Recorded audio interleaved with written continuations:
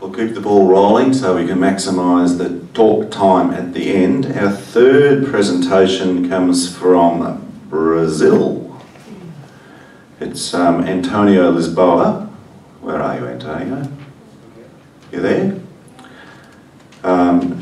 Antonio is a park manager in the Brazilian Amazon, which sounds like a pretty sort of sexy place to be a park manager. That's a fabulous thing.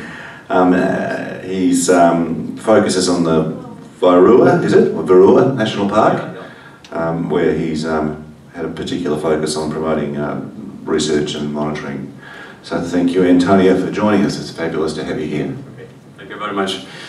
Good morning, my name is Antonio. I'm from Brazil, I'm a geographer, and it's a big pleasure to be here presenting a little about our experience on supporting research in Virua National Park. Supporting research as a tool for conservation based on mainly on involving partnerships, incorporating partnerships, and involving local communities. Okay. Virua is a national park in the extreme north part of Brazil, in the Brazilian Amazon. Okay. Considering the huge challenges involved in management of Brazilian Amazon protected areas, and in a context of lack of human and financial resources, large areas needing protection, and increasing pressure of human activities, efforts on supporting research on protected areas are often seen as secondary, distracting, or even superfluous or dispensable. That's the prevailing sense, the common sense we have in Brazil, considering the situation of budget, little personal, and everything.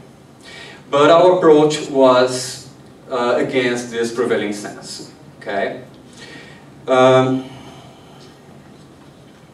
Located on a region of a very specific Amazonian ecosystem called Campina Rannes, the less studied of all the Brazilian ecosystems, Virua National Park was completely unknown until unstudied, unknown in the sense of unstudied, was completely unstudied until 2006, when we started to create the conditions to support research in the park. Our goal was to develop a database that could be used as a reference guide for other protected areas in the Brazilian Amazon, considering this lack of absolute lack of information on this ecosystem. In order to do so, we adopted three main strategies.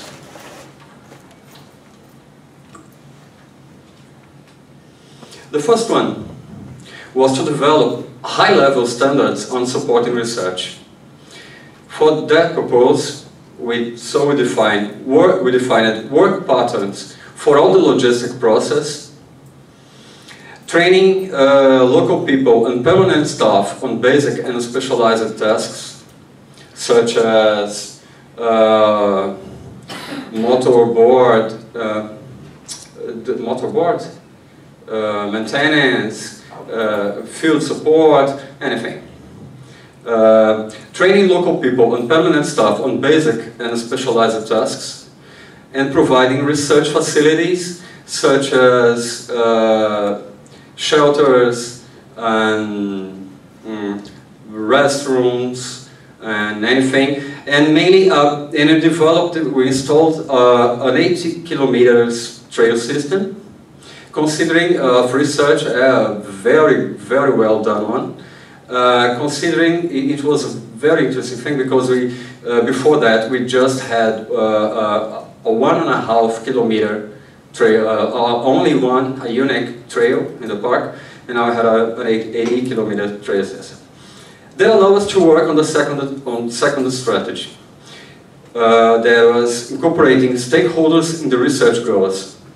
So in 2006, we consolidated, to this goal, we consolidated a long-term research site, concentrating on a lot of field researches, research fields, and a lot of dozens of researchers in the same area, studying everything you can imagine. Enhancing partnerships with more than 20 universities. We now have something like 22 universities, Brazilian universities working in the park. And supporting different interinstitutional projects, including two big ones that involve dozens of researchers. One is called PPBio, that works with all the how can I say that? The groups, animal and plants groups, including physical studies, and there was a second one, I don't know the name in English, PNDBA, that is the most important project that involves 6 postgraduated courses in Amazon, involving dozens of botanic researchers.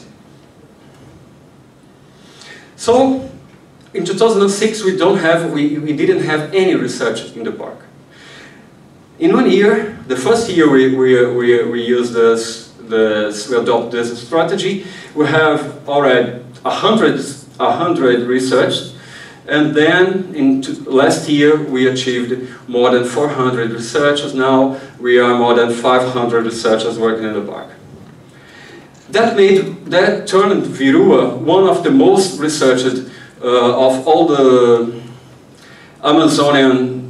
Brazilian Amazon national parks. We have 18 national parks in the Brazilian Amazon region, and Virua turned the most researched one in terms of research license or authorizations. And finally, the last strategy was involving local communities as a priority, not as a secondary object or a detail, but a very important thing.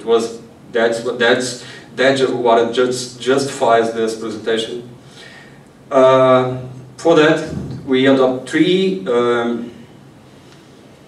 strategies, sub-strategies. Incorporating local knowledge, training local people, contracting local people, support staff as a mandatory, as obligatory condition. Okay, the researchers always must to contract local people to work with them. The results of these strategies were that we achieved a large and high-quality scientific database into management planning, the recognition of Virua as the actual most megadiverse Brazilian national park.